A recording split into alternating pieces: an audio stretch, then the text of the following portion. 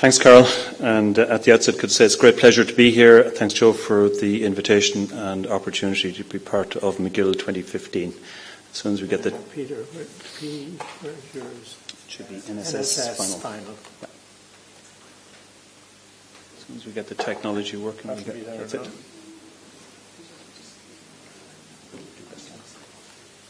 There you go, Peter.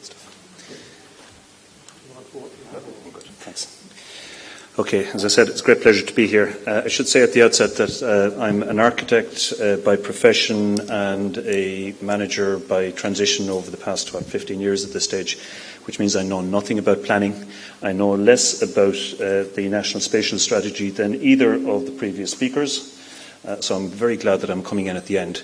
And just also by way of introduction, we had a very pleasant conversation with Conor last night. I thought things had morphed in some way. We agreed on almost everything. I'm glad to see that normal services resumed, and we're going to discuss one or two of the points that he made on the way through this presentation. Firstly, as I said, the National Spatial Strategy, no less about than either of the two previous speakers, so we'll keep it short on that front.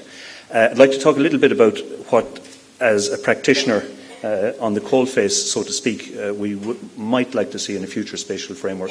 And I'd like to speak about the role of local government and what it has to do as the deliverer of these policies. And I do agree with both of the previous speakers. We are great for writing policies. We are much weaker in terms of implementing them, or even the will to implement them. It's almost like once you write the plan, it's done, it's great, it's a volume, it's a bestseller, let it up there and forget about it. Our view, National Spatial Strategy, came out of the National Development Plan 2000-2006. It was an effort in some way to put some shape around the exuberance of the Celtic Tiger boom, which some in the room may remember. Seems like generations and eons ago. It had the holy grail of regional balance, whatever that actually really means, and we'll talk a bit maybe on that. And it was an effort to be holistic. It was the first effort that I remember to include both employment and population distribution in the same policy document, weak as it was. Modelled on a study that was done for the Border, Midlands and West region by Fitzpatrick Associates back in 1999. Their analysis was that all of the growth engines were south of the Galway-Dublin line. They proposed a national network would be extended, and that the areas in between those growth centres would retain their rural character. The objectives outlined already, it was a 20-year framework. It was laudatory in that it sought to optimise national development. It sought to coordinate investment across both the public and the private sectors, investment in terms of money and in terms of effort, and it was at least a step in trying to develop a strategic planning system. Policy and the strategy was around gateways as key economic drivers, hubs that you know as almost the SOP to the rural drivers, rural areas, strongly connected by transportation, infrastructure and communications and energy networks. The two big ideas that came out of it, the Atlantic Corridor, we'll come back to a little later, and the gateways and hubs, some of which worked and some of which really didn't at all. If you take Mayo, which is the place that I know best, the alignment of Ballina and Castlebar was artificial in the extreme. They're 25 miles apart, they barely speak the same language, they have no connection whatsoever. It would have been much more realistic to have aligned Castlebar and Westport, who are very closely working together and are about to become the economic engine with a small e of Mayo. So, issues hit stormy water straight from the start, as Rob said. There were questions about its status. It never had legislative backing. It was accused of being too urban-centric in its view. Political support, I think the decentralisation programme pretty clearly indicated that it didn't have universal political support, to put it at its best. And the crisis of 2008 was really the final kind of nail in the coffin. Outcomes, effects, did it have any? Well, if you look at the growth of the towns, this was supposed to balance growth around the regions and in the gates and hubways. The results in the Midlands are interesting. 20s heading up towards 30% growth in population. Spotty all over the rest of the country. If you look at it on a regional basis, again, the Midlands fares better than the Dublin benchmark, spotty around the rest of the country. But arguably, that's not an outcome of the National Spatial Strategy. It's just an outcome of the natural growth and commuting patterns out of the Greater Dublin area. Positives, at least we started to debate the challenge of strategic development on the island and what balanced regional development means, the need for it, whether it is inevitable that urbanisation will continue unregulated on the East Coast, and whether it's inevitable that population will move in that direction, whether it's in anyone's interest that our urban economic drivers are allowed to develop laissez-faire to the point where they become congested and ineffective and go into a spiral of decline while others pick up the load. That debate at least started. There was an element of moving towards a hierarchical system of planning. There was some element of alignment, not a great deal, but some. And there was the question of balance with the Atlantic Corridor, which I think is possibly one of the ideas that may survive the first iteration of the National Spatial Strategy. For the future, what would we like to see? Well, from a local government seat, again, not an expert in planning, but a practitioner in what the planning system gives us in terms of tools and what we have to deliver with it. I'd like to see an SS of the future, which is value-based, which incorporates a vision that we can all buy into and which empowers those who have to deliver it at the coalface to actually go and deliver it. I'd like to see a national framework, in other words, with the potential, the tools for local delivery. And if you look at models out there of what we perhaps could base it on, the Scottish model, the National Planning Framework of Scotland, which is, I think, a year old at this stage, is one that we certainly would advocate looking at. The title is not the National Planning Framework. The title of the document is Ambition, Opportunity and Place. And that takes us out of a whole lot of debates about regional development. It fits into a coherent structure. It goes all the way from national policies down to local delivery. And the planning outcomes that are desired are very clearly articulated. And they're articulated in terms of place, and that's one thing that architects, I think, can relate to. And I think it's really important. That's one of the gifts that perhaps that the profession can bring to the debate, one of the strengths. It talks about 4 kinds of place. It talks about places that are successful and sustainable, places that are low carbon, places that are natural and resilient, and places that are connected. When you start to talk in those terms, I certainly can relate to it. So, in the future, I think we need to refocus. I'll talk about that in a second. We need to rebalance, and that's not to be anti-Dublin.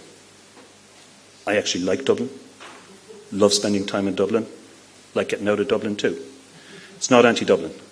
It's about balancing the potential of other places so that Dublin continues to develop in a way that makes sense for Dublin, for the island, and doesn't become a congested, overworked, or a place that we're over-reliant on as an economic engine, because that's in no one's interest either. And the framework, the new document, new policy, has got to re-energise our work in that whole area. I would suggest that we need to refocus. That's where we start to disagree with Conor. Traditional focus is that way, east, to the Pale, to the UK and to Europe. The bulk of our attention is in that direction. And I think there is considerable potential for looking to the west, to the Marine, to the US and to Canada. I'll explain that in a second. There is a global emerging opportunity with the opening up of the Northwest Passage. In fact, the Scottish Spatial Strategy has an objective to become the service point for what is an emerging major trade route. We're closer to it. We're in the Eurozone, and we speak English. We should be in that space too. We have far stronger connections to the US and Canada than we are currently utilising. There's an enormous amount of potential there. So the balance of focus on the West, I think, needs to be looked at. Secondly, in terms of our maritime wealth, 10% of the island is above water. 10% of Ireland is above water. There's 90% of it out there that no one really thinks about, that we've turned our back on, and it's got enormous potential. That's got to be part of our planning as well. We've got this enormous maritime energy resource. Best energy resource, closest to the most viable market, is of our West Coast. Potential. Put all of that together, and you talk about the key challenges. And key challenges, as I would see them, are regional balance for the benefit of all of those places. We've got to deal with congestion. It's in no one's interest that Galway is in a place where it takes you an hour to get across the sea at this stage, and Dublin doesn't need to go there either. And we have an issue with rural towns and villages, and we've got to face up to that and deal with it in some shape or form. So I think we're looking at a network. The three elements that we would suggest go into the network for a start: the Atlantic Corridor and the finalising of that. The Wild Atlantic Way that Conor spoke of is one of the great revelations of the past couple of years, and you put the marine domain with that, you've got something that it does make sense to balance the focus of the policy more to the west and away from the traditional anti-Dublin rhetoric. Future of local government.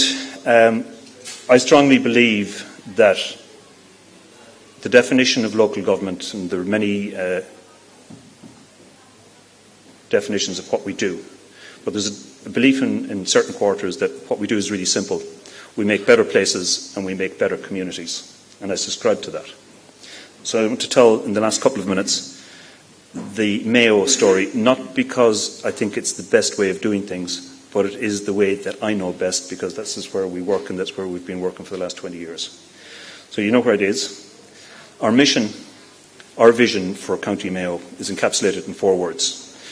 It's a county that's sustainable, inclusive, prosperous and proud. Sustainable in the sense that we can continue to do what we need to do. Inclusive in the sense that we make it possible for everyone to contribute to the development of the county. Prosperous in the sense of having the resources to look after the people that we need to look after. And proud, we needn't dwell on. So our role is about making place. It's about making community. It's also, at the moment, critically about enterprise and investment and jobs. And it's about collaboration, both inside and outside the county. The story of the county is a story of place, heritage, people. Heritage going back 5,000 years.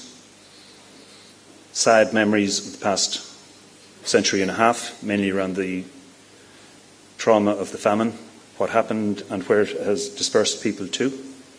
Very resilient, independent communities out there. This is one of the ones on the north coast, near Pullatomas. The Mayo that we're trying to build today, and we're trying to get away from the Mayo, God help us, both the mentality and the phraseology and the perception, which isn't all the fault of Mayo people. Some is not. The Mayo that we're trying to communicate today is a Mayo that's vibrant, creative, industrious and can do. On the surface it's 5,500 square kilometres and it's 130,000 people. Beyond that it's 40 times the landmass, because the red line is the bit of the continental shelf that we're going to take with us when we declare independence at some stage in the not too distant future. And believe me, there's enough oil, gas and energy out there to keep us going, whatever about the rest of you. And equally, Conor talks about 40% of the population living on the east coast, living in Leinster. That's possibly narrowly statistically true, but it excludes a whole raft of people who are connected to this island, may not be subject to our spatial planning laws, but they're certainly part of what we should be thinking about and what we need to be doing, and we are. And in the case of Mayo, we reckon that 5% of the diaspora is, conservatively, has Mayo DNA. That's 3.5 million people out there, and they're a force to be reckoned with when you get going. As a county, very good at lots of things. The football will wait and see. We live in hope. We do hold the titles of the best place to live in Ireland and the best place to go wild in Ireland. And Simon Wall, my colleague from Westport, will talk more to that later this afternoon. And we're very proud of those, and we trade on them. We're also building the tourism, I hate the word product, we're building the tourism industry. And the tourism awareness in the Greenway is one of the great success stories. We're placing Mayo as the adventure capital. And on the Wild Atlantic Way, we're working with Fáilte Ireland and the other counties up and down the coast. We've developed 2 discovery points, this one on Inishturk around the diaspora, and this one at Downpatrick Head. And we're trying to place Mayo as the heartbeat of the Wild Atlantic Way. terms of enterprise and creativity, we've over 3,000 businesses, some of which there is a perception that we're a rural county out on the west somewhere. People do know about the World Atlantic Way. They may not know about the enterprise and creativity. We've got some of the biggest multinationals on the planet located there. The largest Coca-Cola plant in the world is in Ballina. And not that anyone in the room would know, but every molecule of legal Botox on the planet comes out of Westport, where they are just finishing a 350 million investment, which was won in the face of very stiff international competition, including Singapore. So it's not Ireland or Singapore all the time. Sometimes it's Westport or Singapore. In this case, Westport won. Future, as we see it, is about connectivity and collaboration. And it's for that reason we've put so much energy in the last 4 years into the transatlantic fibre optic cable project, which was originally started by Emerald Networks and is now being taken on by Aquacons. And that cable comes ashore in middle of August this year. It's the first cable in 20 years to be laid across the Atlantic. It doubles capacity on the Atlantic, and it's the first connection direct from the US into Ireland. It comes through Mayo. Opens up a lot of potential. A lot of potential in the area of energy, which we won't dwell on. But in terms of collaboration, we see ourselves as being part of a region. We're there as a local authority to facilitate internal collaboration within the county, external collaboration in our region, and as a subnational area as well, as part of the Atlantic Corridor.